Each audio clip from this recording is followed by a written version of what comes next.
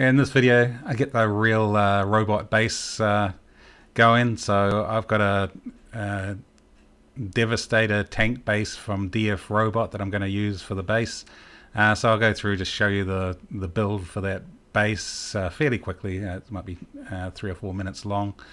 Look at running the bass motor controller that I showed in the prototype videos. Some problems I had. Also have a look at one of the brackets I made to hold the connector that will connect the power from the bass up to the Raspberry Pi controller.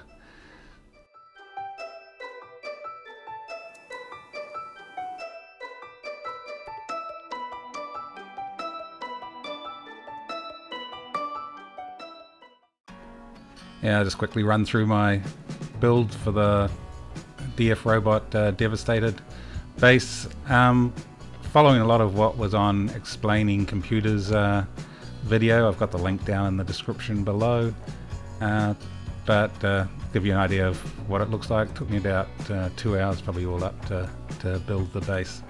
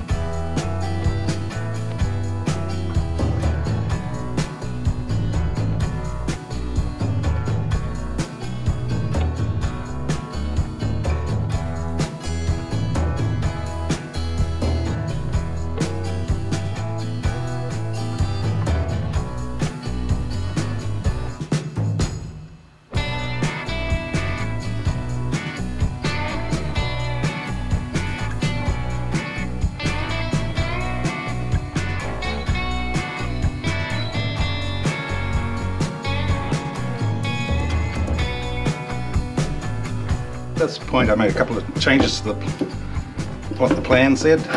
So first, this one confused me. It said it should be 1 centimeter buffer between this M2 and the B4, which is the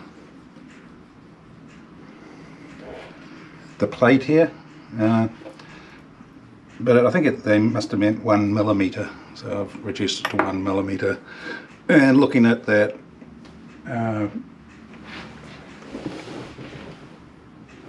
Explaining Computers video, the way he set this up looked like about 1 millimeter as well, so I think it should be 1 millimeter there.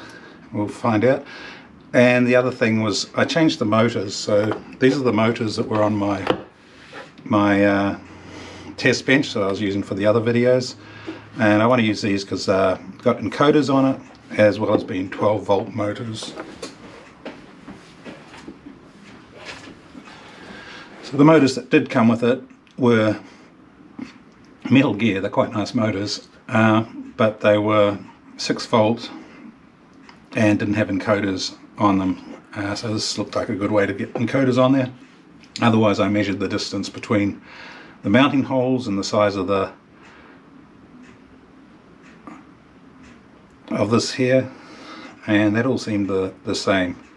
You can see some of my measurements here. So I think we should be good with using these, but we'll find out again when I connect up the motor controller. The only thing that really is different is these ones have a top speed of 131 rev per minute, whereas these motors that I got off Amazon have a top speed of 201 revs per minute.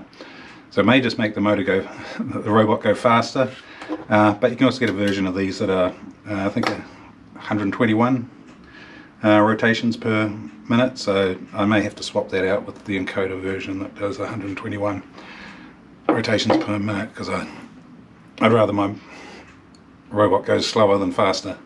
So let's continue. We're going to add the wheels and the track and finish off putting this together.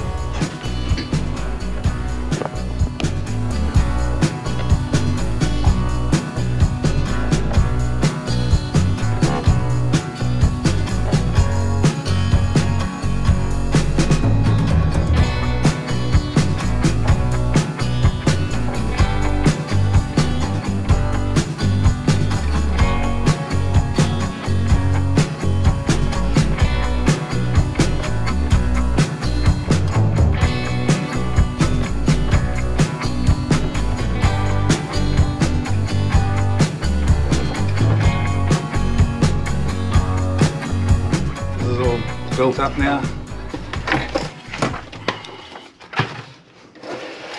So I've got some work to do to work out how to organise things inside there. This is the top that goes over the top. And I need to get some measurements, find out where and what sort of battery to fit in, but it'll probably be some sort of LiPo battery go across there, like 11.1 volts.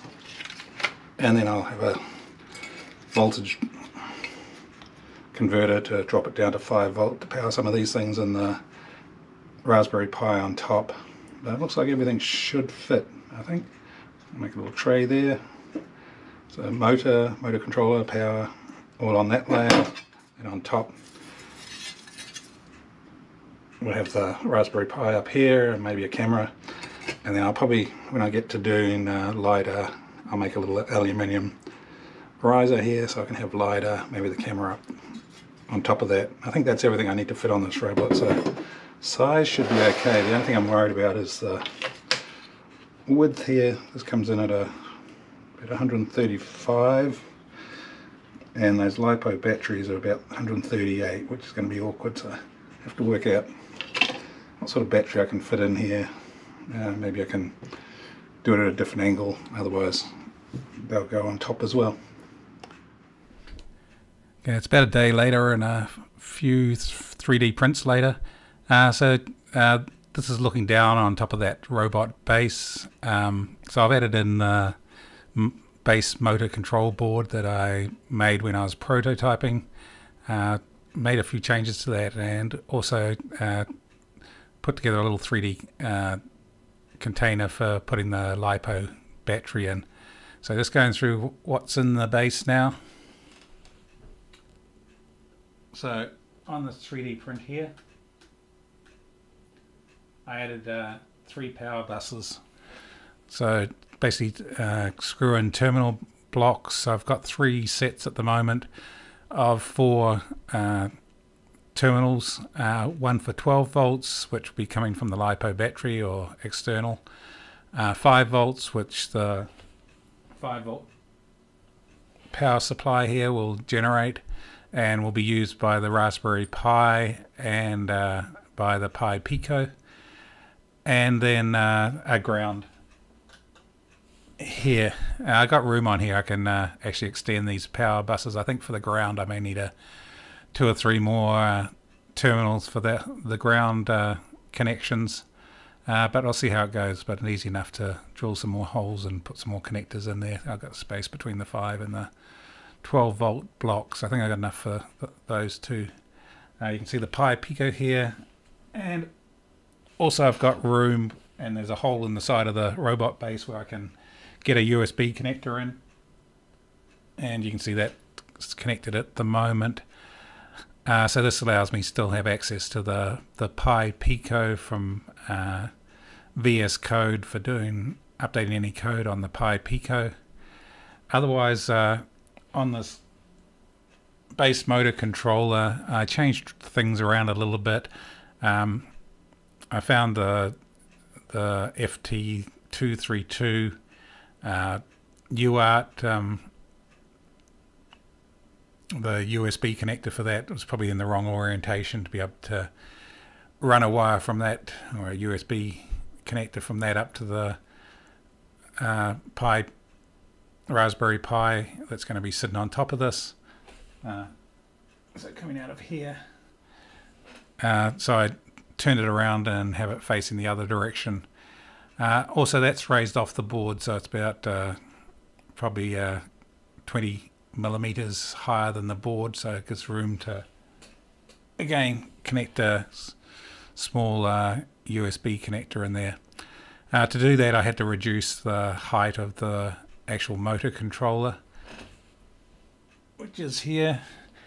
To do that, instead of having the whole board plug in, I actually change it where the connectors are just connecting straight into the base board, so I can't plug or unplug it. I guess I'd have to desolder it if I want to do it now, but allowed it to be about probably about 10 millimeters lower than it was before. And I had the pins for connecting to the actual motors now coming out aligned with that board, so rather than sticking up, so it now gives me enough room where I can get that USB connector coming in here, connecting to the FT232, and still have the motor connectors in here. I cleaned up some of the connectors, so crimped up some connectors so they got better connectors here. Got the colors all reasonably correct now, so the same colors for each motor going to the right places.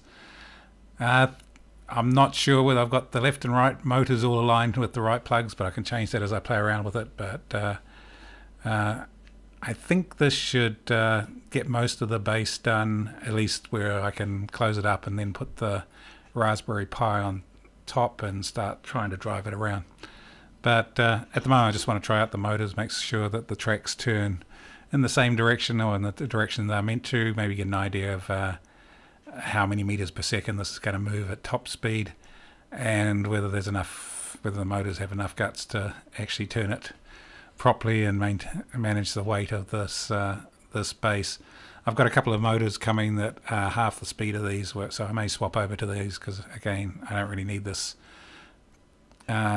track base to go high speed, and I think it's going to go fairly fast with 200 rotations per minute motors in there, so depending on how fast this looks like it's going, I may change the motors out to the ones that go about half the speed at top speed.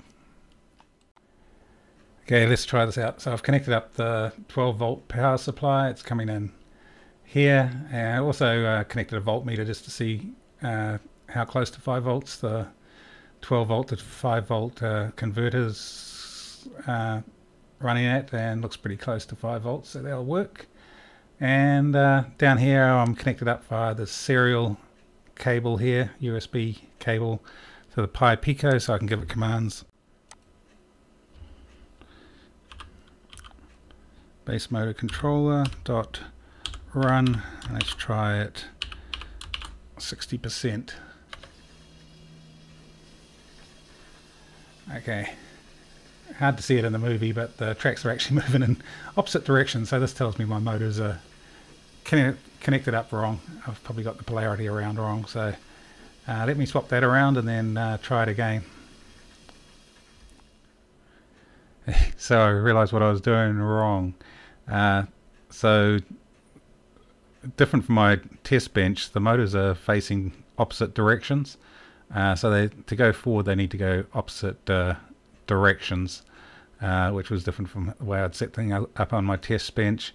And you can see here when I run it now, I just flipped the polarity on one of the motors here at the moment, and let's see, there's some bad changes of speed on the motor, and I think that's because my speed adjustments in the routine were assuming that the motors were both going in the same direction. So I'm going to have to jump back into the code and adjust for that as well. I probably won't do it on this video. I'll take me a little while to get that retuned, so I'll have a look at that in the next video. But at least now I know why the motors go in opposite directions, is because they're facing opposite directions in the robot base. So I got a USB-C breakout adapter. I need this to power the Raspberry Pi, which uses USB-C from my 5-volt power inside the robot. However, at the end of it, I need a little bracket to hold it onto the top of the robot base, and this is what I designed here. So I'll put the plans as a link in the YouTube description, but just used Fusion 3D and then printed it out on my 3D printer, and we can see it here, and it seemed to work okay for holding in the adapter.